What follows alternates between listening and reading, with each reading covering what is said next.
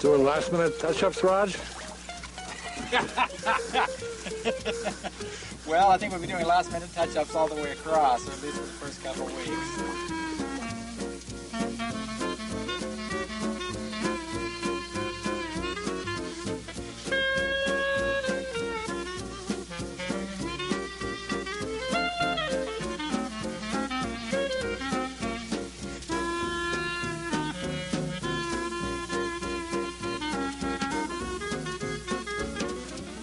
Where have you been?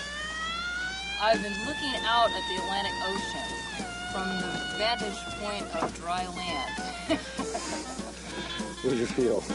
I felt ready. Are you ready? Yeah. Okay. We're under your command. Well, not till we get out there. Okay. You're getting us out of here, right, Roman? Right. All right. Betsy, we're just going to pull above the landing spot and cut her loose. Let the current take her in. Get up there, Maris. Say something. I'm leaving. So are you. I'm leaving on a jet boat. When they get past this ball, cut into shore, and we'll cut Marissa loose.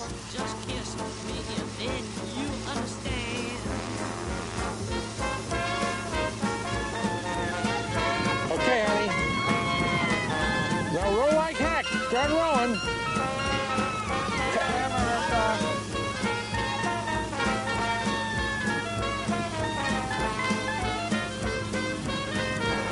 Take us on the channel, Ed.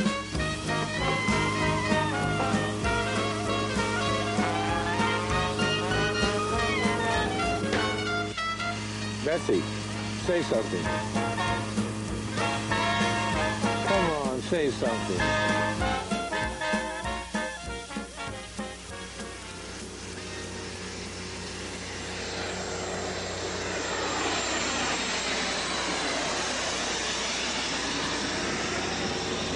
Why don't you turn on the radio, Betsy? Just listen. Hey, good afternoon, Captain. Channel 12, sir. 12. Channel 12, this is the vessel that was overflown by the Coast Guard. And good afternoon, Captain. This is Coast Guard aircraft. Could I please get the name of your vessel? The name of the vessel is Son of Town Hall.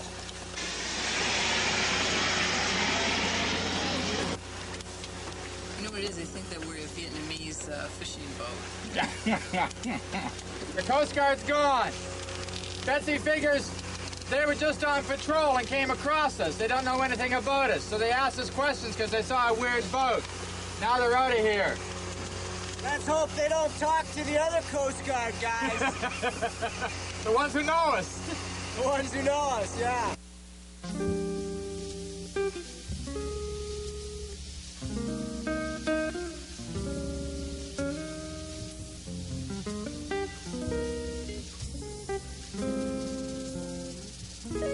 All alone in this house, my own shadow scares me as I get up to turn out the light.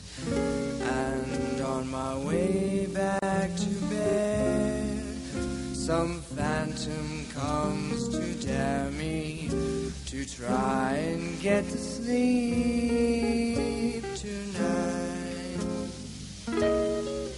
All alone in this house, I talk with myself, and the echo talks back, taunting me.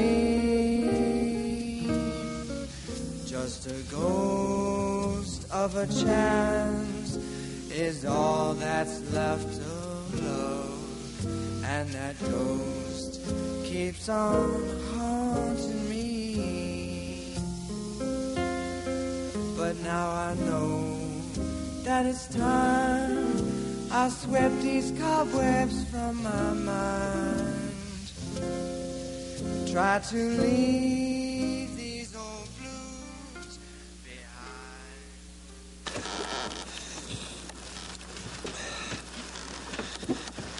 hard to talk about my fears, David. It's blocking so much of what I can do right now. It's blocking thought, it's blocking action.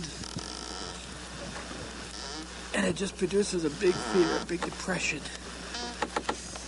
Trust that I can't handle it, that I can't find the willpower to take me through this. I'm afraid about what can happen to the boat, but I'm mainly afraid about me not having the strength to do this. About me having to hide under the covers of my room all the way across and not have any energy. Raj, of course it's scary. It is scary to go across the ocean in a raft, an untried raft. But you three don't. We're afraid, Don't Raj. show it to this level. Don't show it at any level, except intellectually. I'm showing it. My emotional level is so full of it that it overwhelms the other levels. Yeah, but see, you've never been allowed yourself to feel fear before. This is your opportunity. Always before you neutralized it. You're Mr. Neutral. Now you actually feel things. Use this. Stay with it. Face of the whole ocean. I can't even face this part just off a bait. Knowing that we're in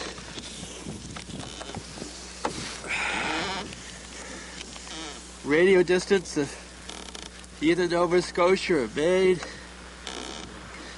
Or Cape Cod. or New York. We're only about 75 or 80 miles off the coast, Raj. I know. From this way at 70 miles, how am I going to be at 1,500? In the middle. I do have to have some level of security. Well, the security is your raft and your friends. Don't cut off your circulation there, you know.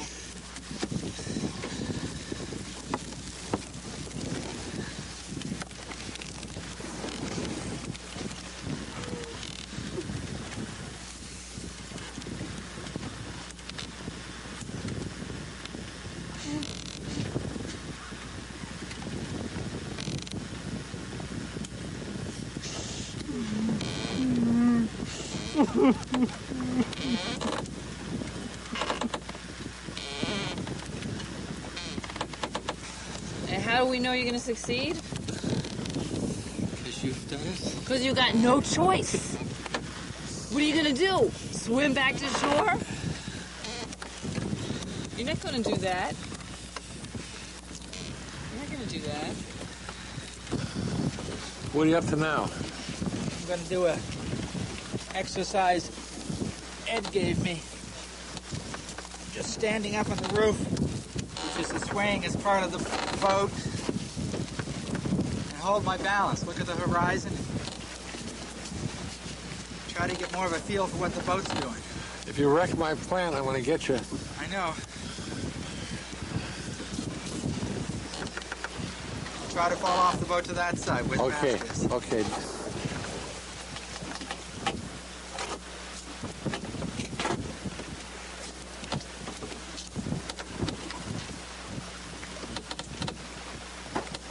Careful of? What?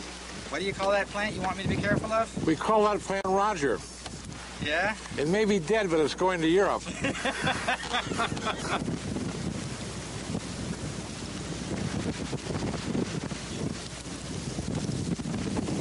What do you think?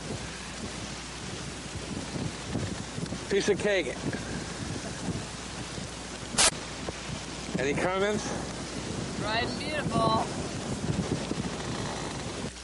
Yeah, just close the windows in the bow. We're going to be sailing, but I'd like everything closed. No, I mean, just set up like they are. You know, so that if we lay over,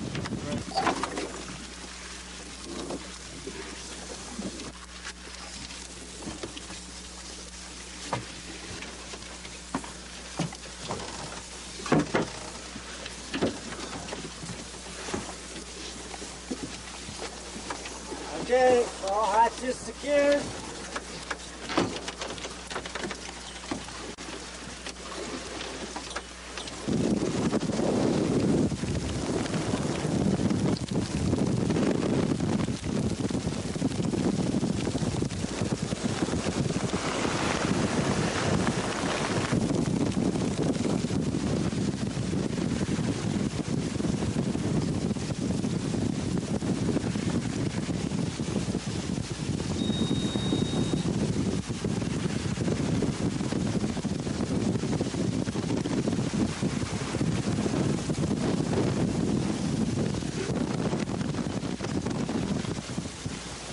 Well, it's passed through us now. It's cutting down. Thing, Raj. I thought that was great fun. That's the best way to experience it.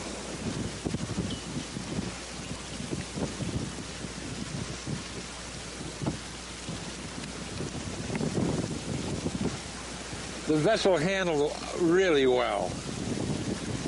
Sure did. She hung right in that seaway, man, and didn't broach at all.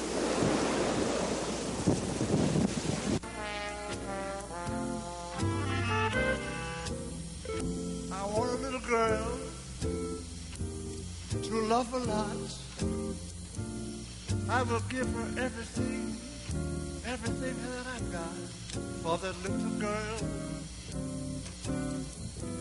to fall in love with me. I want a little girl to call my own. Must be someone who is all alone. Just a little girl to fall in love with me. Tell me about her, Doc. You know, she don't have to curl her hair No? or wear those fancy clothes. I wouldn't even mind if she should put on those silken hose. I want a little girl. Yeah. That certain kind. The kind you read about but never find. Just a little girl to fall in love with us. Who? You and me, Doc. Well, she don't have to wave her hair or dress in them fancy clothes. And I wouldn't even care if she didn't wear silken hose. I want a little girl to love a lot. I would give anything that I've got. I said just a little girl to fall in love with me.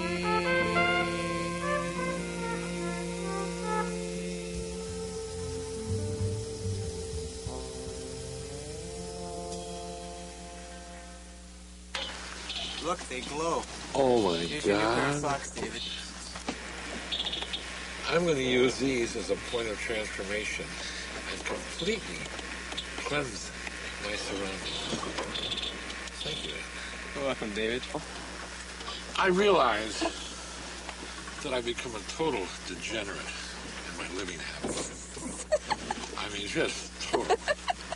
Mold on the heater, growth coming out of every pore of the... But I'll tell you, to launch this from where it was launched and to hold on when the will to say hold on was gone, to go against the harbor masters that ridiculed this vessel, the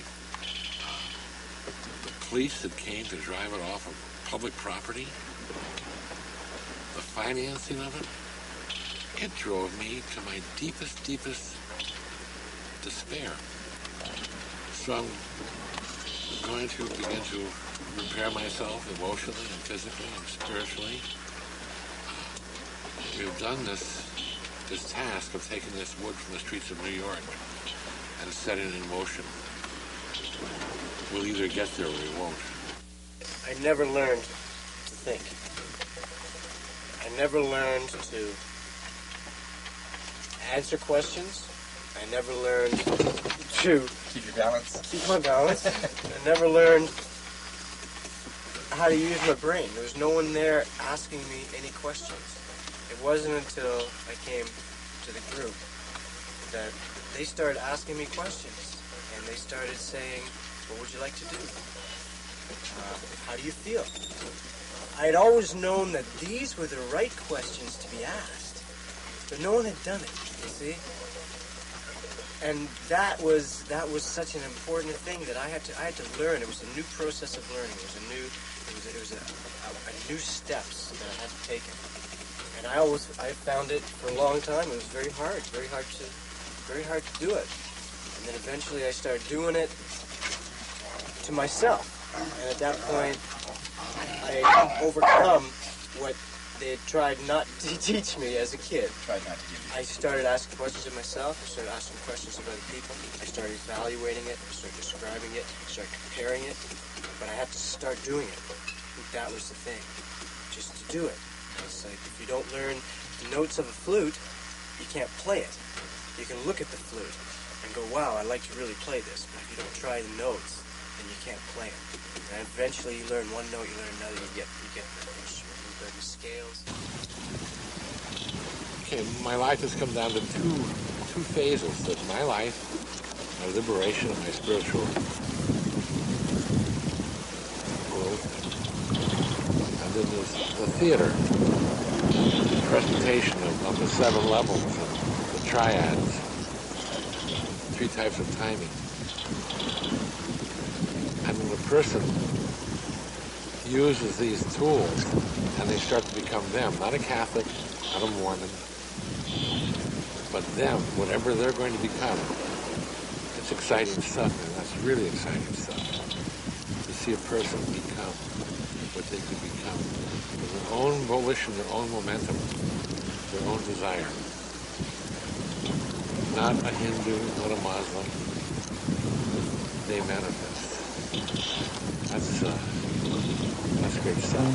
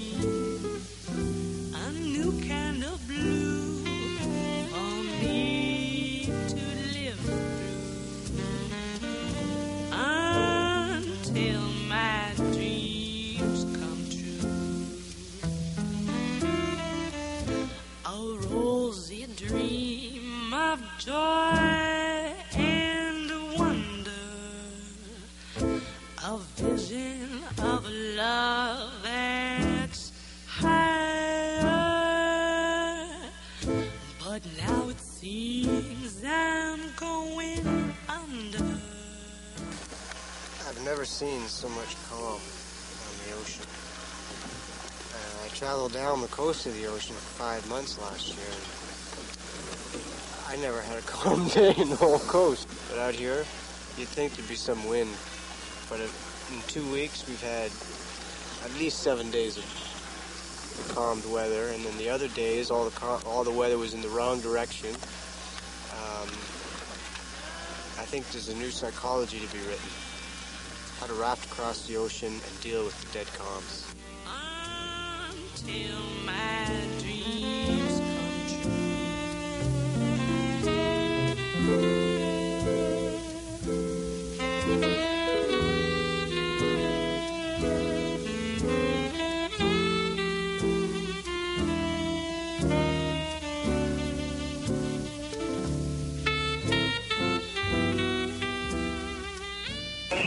Problem? What is the nature of your problem? How come you have to be told? You have engine problems or what?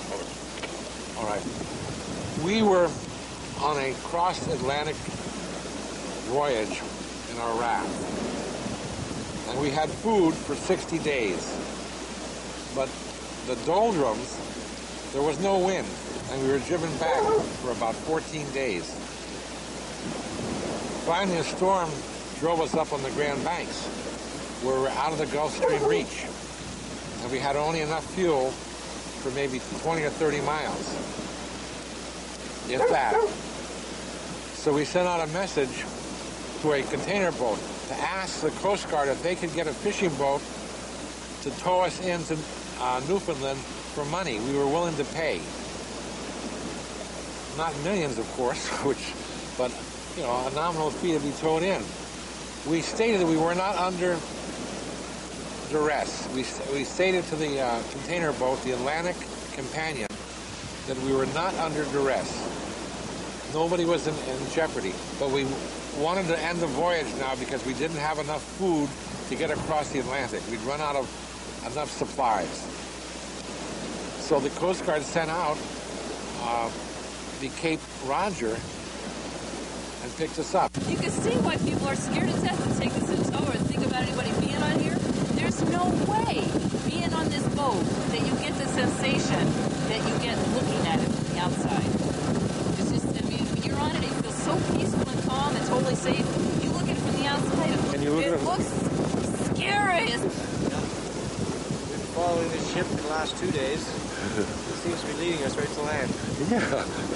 But we're pleased, and we thank the Coast Guard. It probably saved us a lot of problems out there with no food. Over.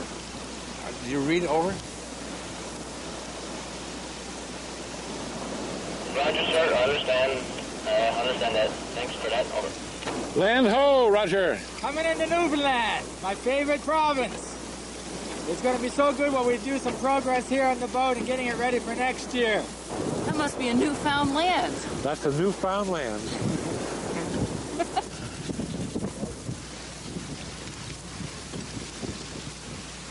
Exciting, huh? Yeah, it is. You always get that feeling, it's like a double feeling when you make a landfall. One is a relief and excitement to see land, and then there's a disappointment of the trip being over. You get both of them at once, always. Thank you. Okay, guys, David has command of the vessel. We're entering the harbor. Our ocean voyage is over. All right. Thanks for being a great crew.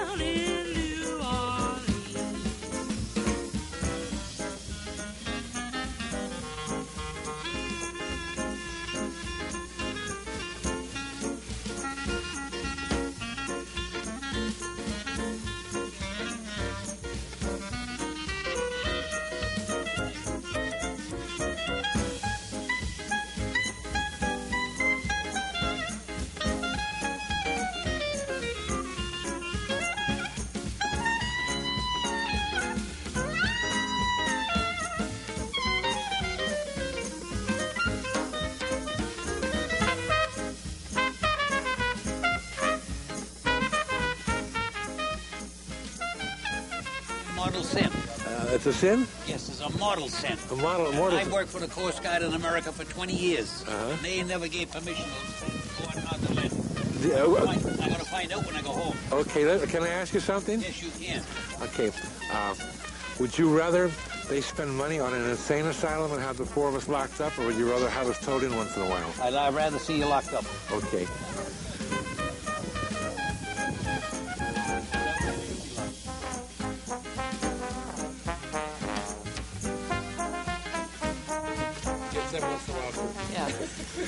In 1947, America was the richest country in the world.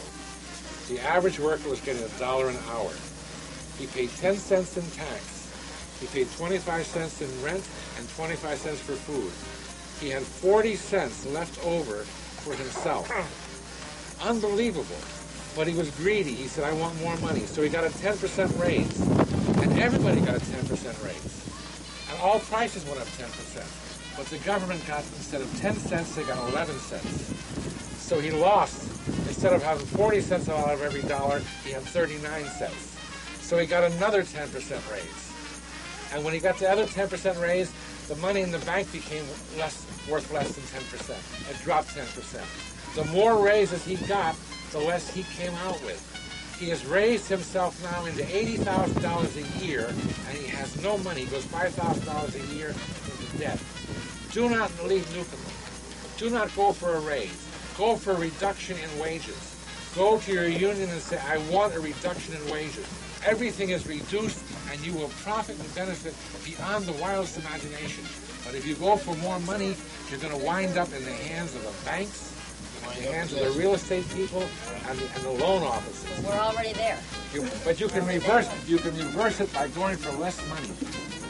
Don't go for wages. Don't go for any increases. Because the government gets the increase. It's the government that gets the power, the bureaucrats. Ingrid? Oh my God, I can't believe it. Is Jessica there too? Oh wow, I can't wait to talk to her. I feel so good. Everybody here is high because the boat did everything we wanted to do. It was perfect. And even in big, heavy weather, it was so great. And the only reason that we decided to come in was because we just hadn't gotten far enough, and the year was getting late already. You know, so it's just like we weren't going to make it with the winds we were getting. So we got a tow in from the Coast Guard. Boy, that was fun. These guys are so friendly, so respectful, and so confident. It's just incredible. And everybody here is really great. I'm planning on coming down. I'm going to start down in a couple of days. My life is where I want it to be right now. I have started the North Atlantic crossing. I'm going to complete next year. I have faced the fears that were in front of me that I knew of, and a hell of a lot more that I didn't know of. Because I faced those fears, I've come on through to this situation where I can say what I want for my future. I've said what I wanted, and Donna's going to join me in it, and that takes my position 1,000 times better than what it has been, much as I love you two. So I'm going to take off after we do some more work here in the boat with Donna, maybe with Esther, and we're going to do some traveling somewhere, doing something to finance ourselves somehow for the next while. It's going to be glorious, whatever you do.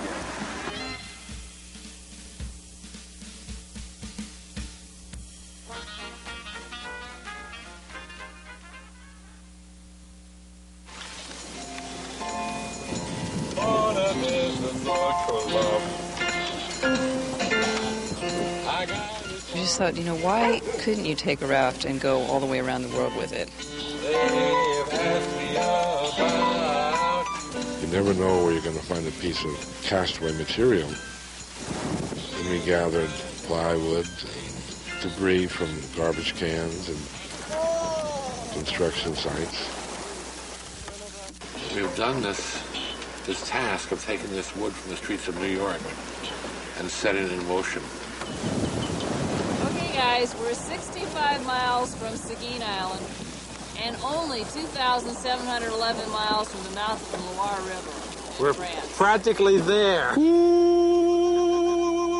For the crossing of the Atlantic, we had 4 crew on board. Papa Neutrino, who was the primary designer of the raft. Myself, I was the navigator. 121 miles to Bermuda. 121? We were 126 yesterday. Then we had Ed Gary. What was that now? Look forward to the rest of this trip. Ed had made a 5-year trip by bicycle, In the summer, he'd go north. In the winter, he'd go south. And he just did it for 5 years. There was always a longer distance to ride today than yesterday. Always there was a record in front of me to be broken. There was always this tease for me to move towards. So I would be lying to you guys if I was to let you think that I didn't do this because there were records involved. You know, the record of being the first to cross the Atlantic. Record in a raft. In a raft, right. A record to have sailed a piece of junk. And Roger Doncaster. Most exhilarating day yet. Roger had no experience sailing whatsoever. Say something deep, Roger. I'm glad I'm in command of this. And I'm not scared shitless. Well, the first time we saw an iceberg, it was like, wow. You know, we didn't have any danger of sinking the way the Titanic did, you know, from getting scraped. But if we got too close to an iceberg, there was the fear that it could roll on us.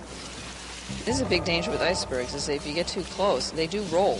As they melt underneath, they change shape, and they'll just topple completely over. And it could fall on top of you. Well, we did come across one really big iceberg. The strange thing about it was that it seemed to be traveling more or less in the same speed and direction that we were. It stayed with us for over 24 hours. And we were moving. You know, we were checking our position, and it was going right with us.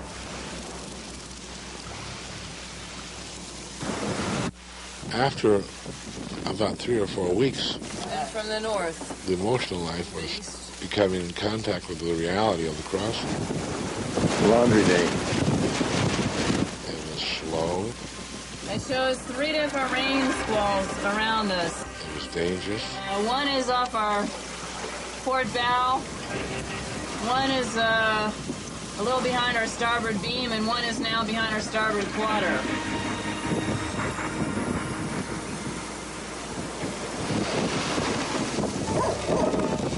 How high was that big one that knocked us to the side?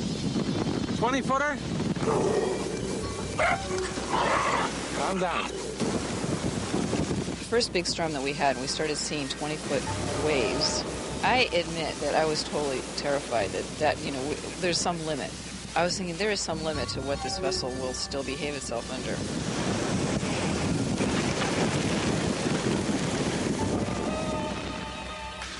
I got my wuss shot yesterday. It really set me back. My God, I couldn't believe I was finally spent all this time mounting an expedition into the North Atlantic. And I was here, and I was just absolutely stone terrified. Raj, the fog's bad news. Yeah. Especially when the radar's not working. Our dangers were falling overboard, fire, and being run down by a freighter. Came out of the fog out of nowhere and just missed our stern. Ship passed right in front of our bow last night. We didn't pick it up on the radar. You never saw that at all? No. I thought there was one point when you did, when it was off the starboard side. I can't be sure. I can't be sure. Yeah, I always had level watch. And if you get hit by a ship out there, it's possible they wouldn't know they've hit you. And you're splattering all over the water. Nobody knows. Roger did not feel the intense fear that he should have felt when a freighter was about to cut this boat in half. You're not up to it, Roger. No, I'm not. I'm not up to it. Well, get yourself I'm trying to. Get yourself Were you up to snuff the first day? Were you up to snuff the first day? I do not feel I can sleep anymore when he's on watch. And that means we have to rearrange the whole watch schedule for all of us.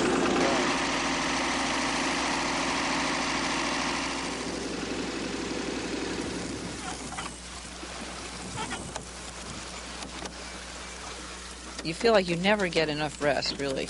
Even when you're in your bunk sleeping, you're braced. Your muscles are working constantly. You get used to the motion where you don't lose your balance, but the muscles are always working.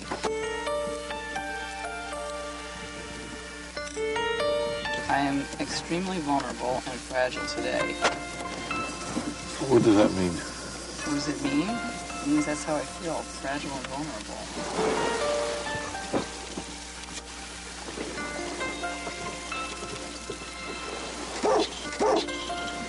The dolphins would travel with us sometimes for hours at a time, just play.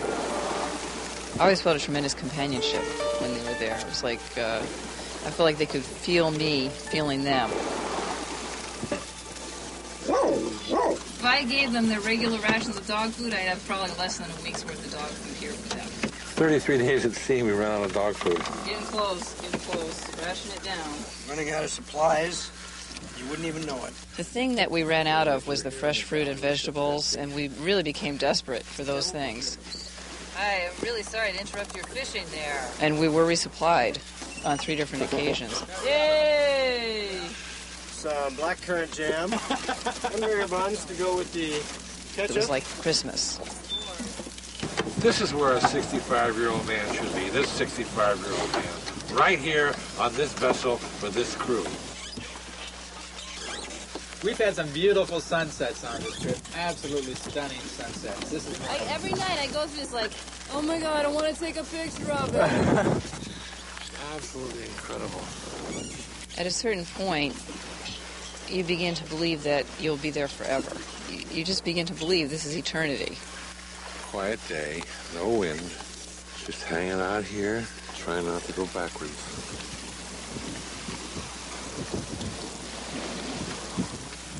Hundreds of miles from shore, and no wind. way too calm. We're out here in this enormous expanse of ocean, hundreds if not thousands of miles in every direction. You can imagine the way some of those explorers must have felt, wondering if they were going to see land again. We had averaged a knot and a half. You're talking about 2 miles an hour. That's slower than you walk. So it was like walking across the ocean very slowly. Look at that.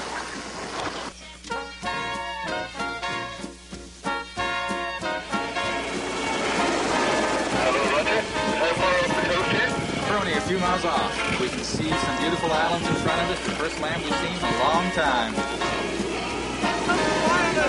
Thank you very much. Why did you do this? It's like your office. Navigator off duty.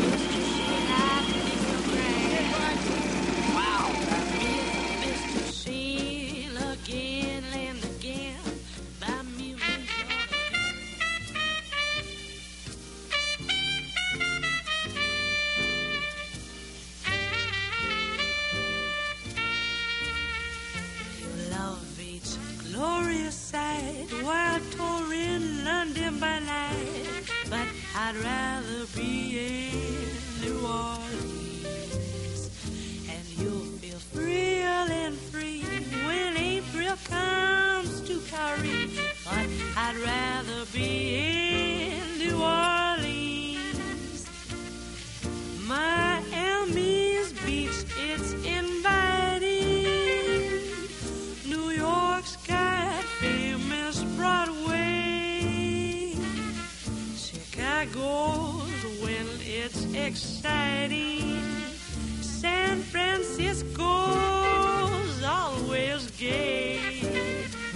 Romance is what you will want when moonlight shines in Vermont, but I'd rather be in New Orleans.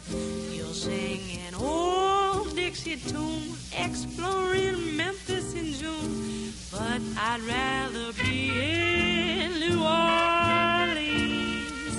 And this was the best band, the best musicians and singer I have ever heard in my life. They appealed to such a wide range of ages and tastes, and everybody at this party had great.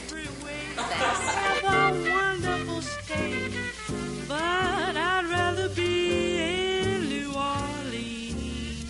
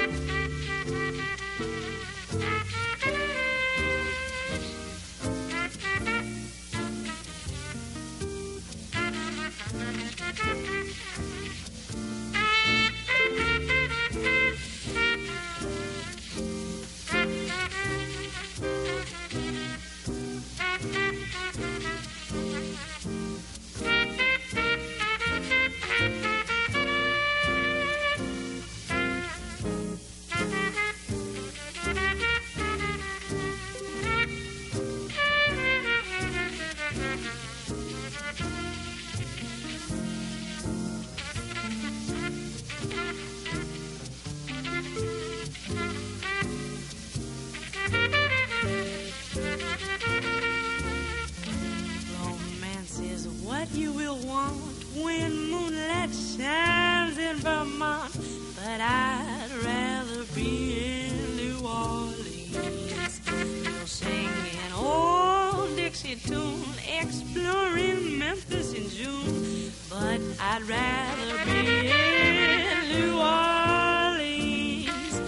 And when I journey to heaven to ponder